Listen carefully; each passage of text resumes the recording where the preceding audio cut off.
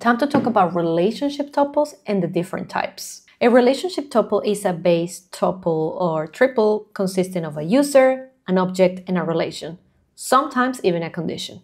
These tuples are written and stored in OpenFGA. Your authorization model together with the relationship tuples determine whether a relationship exists between a user and an object. I said sometimes you can have a condition. That would be known as a conditional relationship tuple, which is nothing more than a normal relationship tuple that has a condition. If a relationship tuple is conditioned, then that condition must come to a truthy outcome for the relationship tuple to be permissible. In this example that I have right here, I have an authorization model that has a type user and a type document, and we have a condition called temporal access that basically grants access for a small period of time.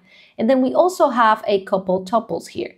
If you see this tuple right here, I'm creating a new tuple saying that user N is going to be a viewer of document 1 with the condition of temporal access, meaning this tuple is only going to be true as long as temporal access comes to a truthy outcome. If you want to learn more about the sample store I was just talking about, here's the link so you can check it out. And I'm going to leave more links in the description so you can learn even more.